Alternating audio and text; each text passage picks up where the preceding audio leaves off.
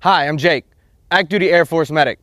I'm going to be teaching you how to establish a field ruggedized IV saline lock for a casualty in 5 minutes or less. This is done during the tactical field care phase for a casualty with significant injuries.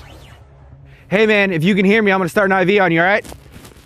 We want to consider body substance isolation, gather, prepare, and inspect your equipment.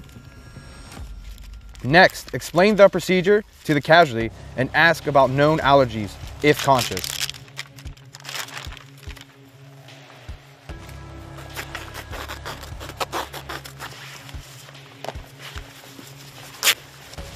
Now, apply an IV constricting band at least 2 inches above the venipuncture site. Clean the site with alcohol or povidone pad or swab. Open a 18 gauge catheter and inspect it. If using blood products, supplement with a 16 gauge needle and catheter. Hold the needle and catheter at a 20 to 30 degree angle, bevel up over the top of the chosen vein. Pierce the skin and advance the needle and catheter until the blood is visualized in the flash chamber. Now decrease the angle of the needle and catheter to 10 to 15 degrees and advance 1/8 of an inch.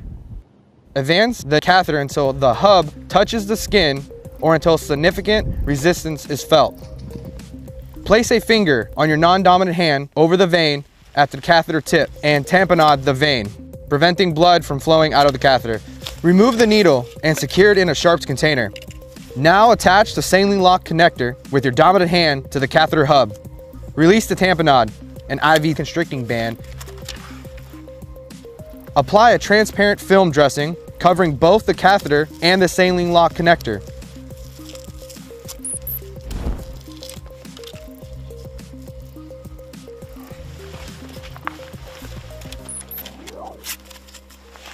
Clean saline lock.